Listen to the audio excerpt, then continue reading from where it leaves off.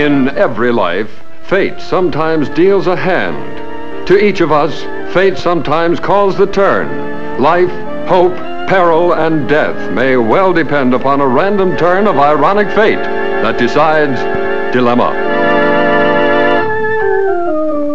This is a story not for children or the faint of heart, for this is a story of treachery and violence and cruelty because of the girl who knew too much.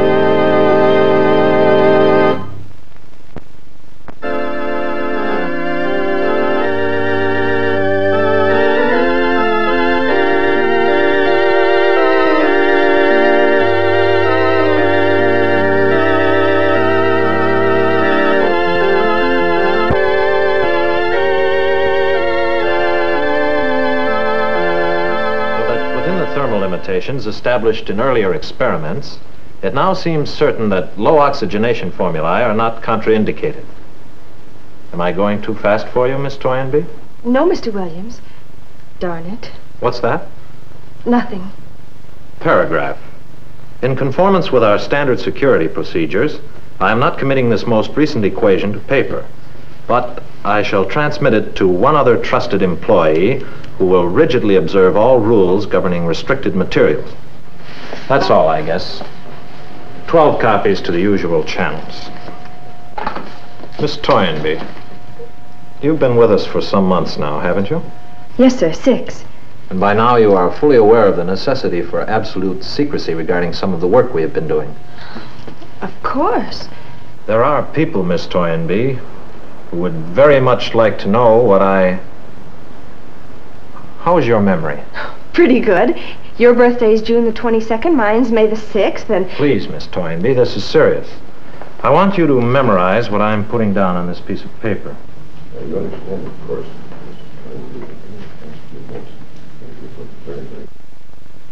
Got it? That is the equation to which I referred in my memo. If anything should happen to me, repeat that equation only to the head of the laboratory, and never under any circumstances, to anyone else. Do you understand?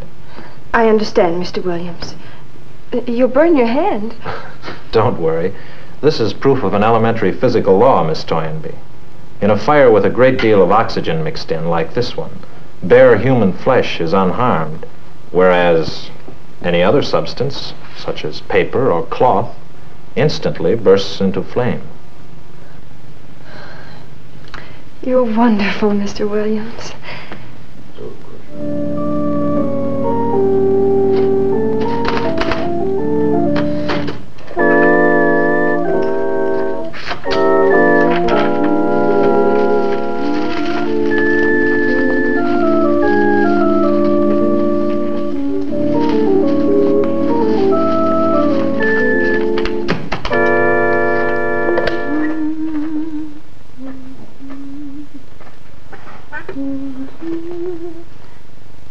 Ellen, I'm finally through. Yeah, I'll be home in about 15 minutes. Oh, that's okay. I'll heat up something. Oh, honey, for him, I'd work all night, every night from now to eternity. Okay, I'll see you in a few minutes. I'll take the shortcut. Bye.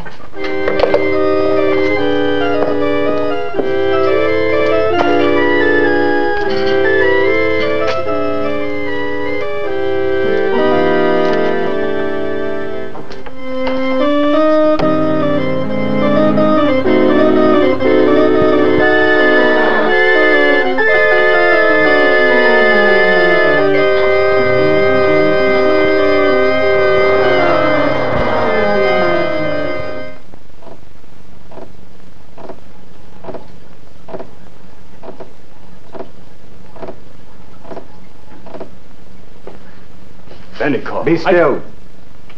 Very good, Guvik. Now, Miss Toynbee. Who are you?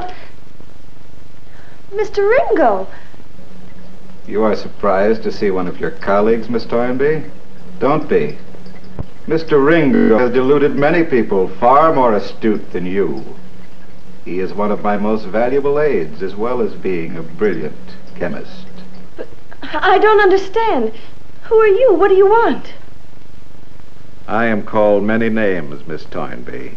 What I want is very simple. I'm sure you know what it is. I don't know what you're talking about.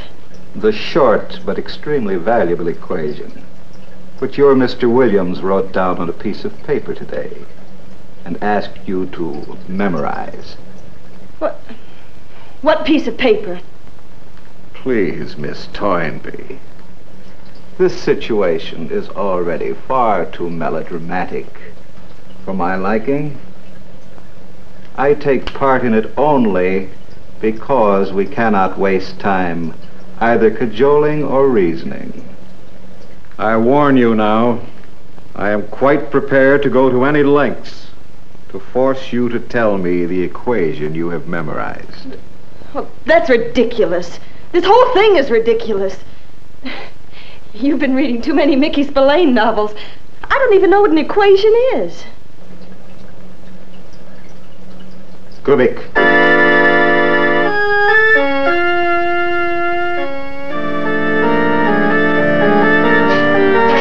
Stop it, you piggy! Now, wait a minute. This has gone far enough. I tell you, I don't know anything. Help! Listen to me. I'm just his secretary. Help!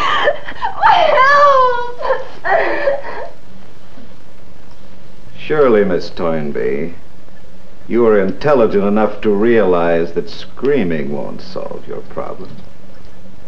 In the traditional fashion of all villains, we have made quite certain that you cannot be heard outside of this room.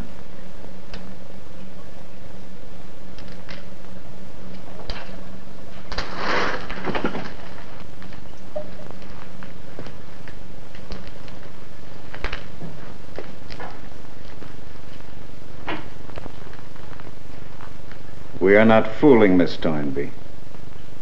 We need that little equation to complete our own work. The equation you memorized. What is it? I don't remember. Kubik. Perhaps we can help you remember.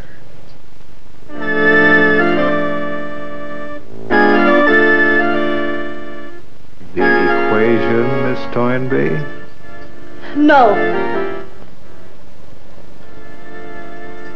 You little fool.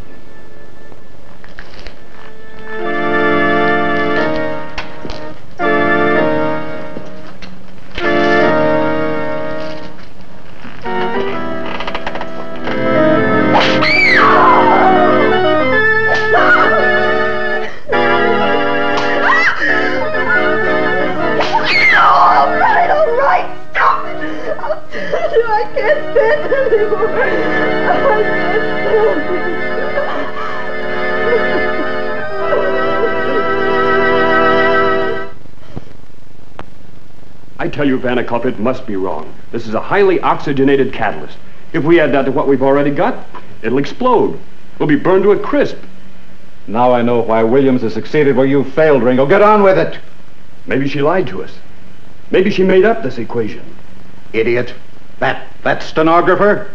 Surely she realizes she's more vulnerable at the moment than we. Get to work.